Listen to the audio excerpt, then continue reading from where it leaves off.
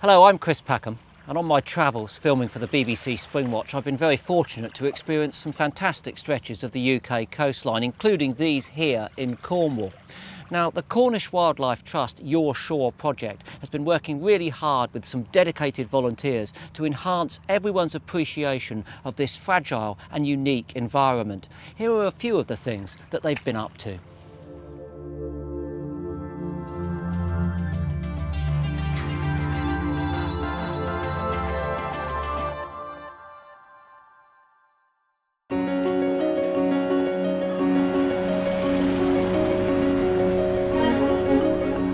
Today we're going on the Helford Marine Conservation Cruise. This annual event, which has been running since 1994, is organised by the Helford Voluntary Marine Conservation Area Group. It's a perfect opportunity for people of all ages and abilities to explore and examine and learn about their local marine environment, with experts on board talking about geology or birds, to actual live rock pool tanks so people can get up close and personal with the local wildlife.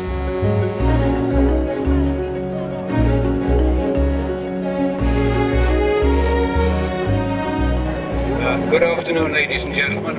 Our plan is to go down to the mouth of the estuary and swing round and then come back right up through the estuary as far as Gweek and then turn around and come back to Helford Passage.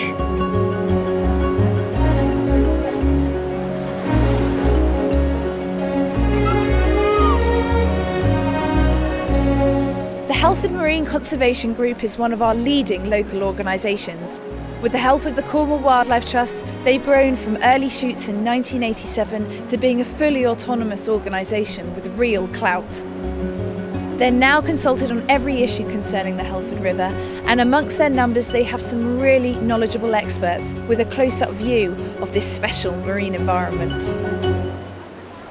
We have a network of creeks, and this network of creeks has been of benefit to Cornwall over the years for trade that's illegal as well as legal, smuggling, for leisure boats, and a perfect safe haven for marine creatures.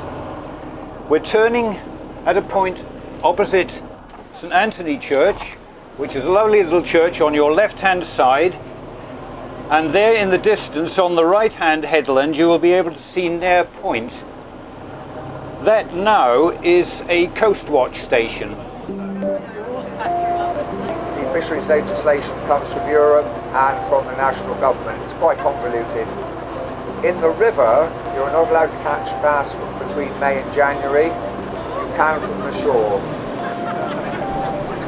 The highlight of this trip, I hope, will be when we go up Paul Weverell Creek on our right-hand side, and that will be where we expect to see the herons and the egrets.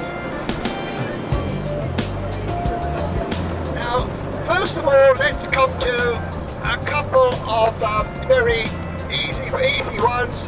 If it has any white on it, either under its tail or under its throat, then it's a cormorant. And if it's completely black, it is a shag.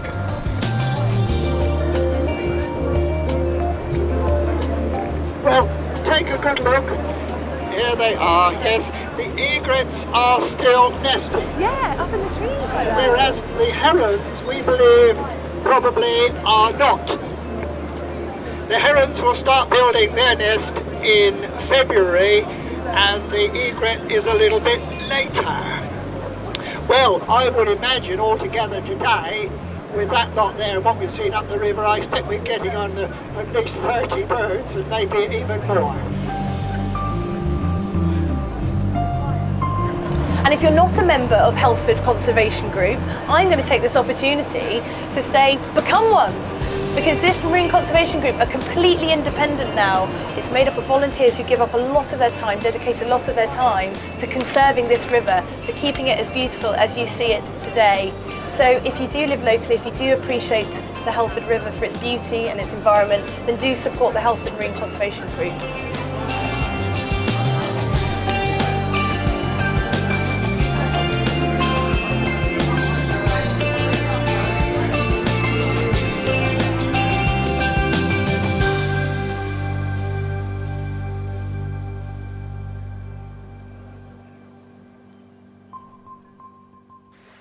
The Cornwall Wildlife Trust continues to inform, educate and enthuse about the fantastic wild environment here in Cornwall, but they do need your support.